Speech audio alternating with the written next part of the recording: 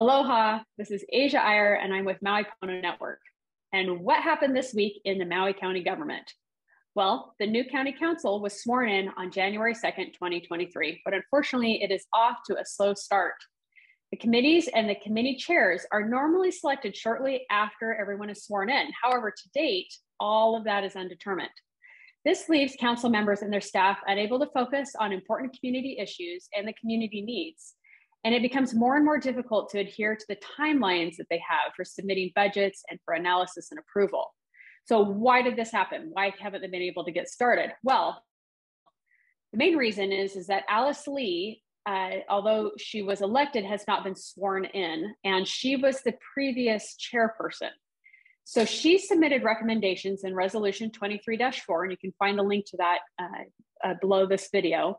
And that would rearrange committees and appoint committee chairs, and also change the process of meeting procedures that could potentially limit public testimony.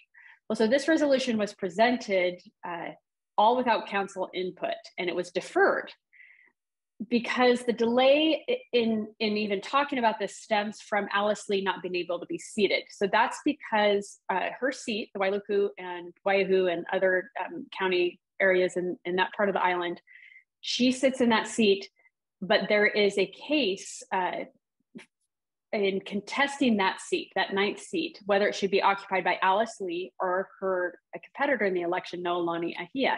So this is a contested case, and it's being held to address discrepancies in the election process. So you can get specifics on the case at the Maui Now article that's linked below. This contested case will be heard in the State Supreme Court in Honolulu at 2 p.m. on January 19th, and oral arguments will be presented. There's a possibility that litigation would proceed for up to 3 months, and so she could potentially not be seated for 3 months at this point.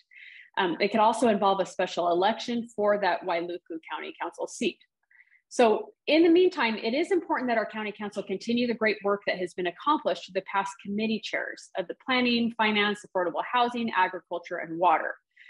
What we are recommending in Maui Pono Network, and many people in the community have recommended, that they go back to the committee chairs that they had during the previous county council and allow those committee chairs to continue their great work, to prepare for the challenges ahead, and to be able to stay on task so that they can get all of the tasks done that they need to do before budget comes, which is March, April, May, and June.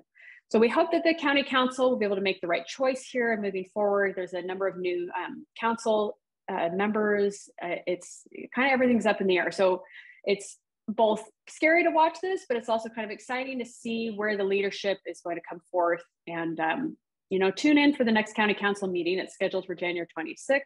We'll provide an agenda when it becomes available here. You can also go to the county government website and you can find the agendas there.